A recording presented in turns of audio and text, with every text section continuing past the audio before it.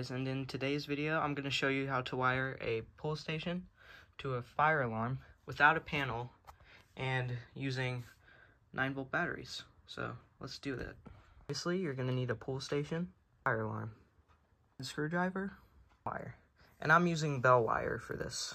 So you need 3 9-volt batteries, and then you're going to connect them like this.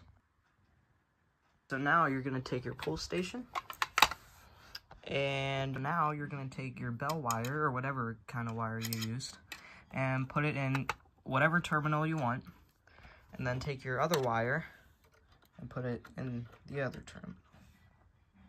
And take the bracket off your fire alarm device, or if it doesn't have a bracket, you can just flip it over.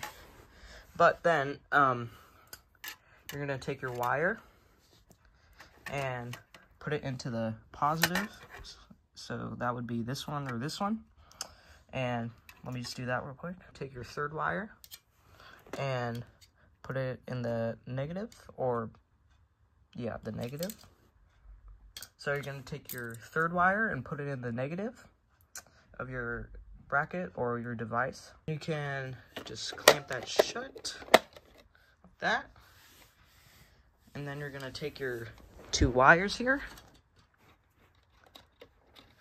So I'm going to lay them like this, and this is the positive, the small circle, right, like that. I don't know if it's there.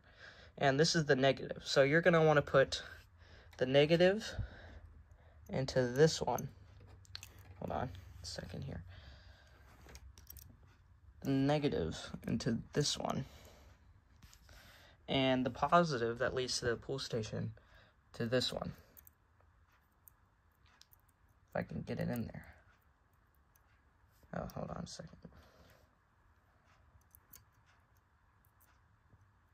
Finished, and you can just pull this.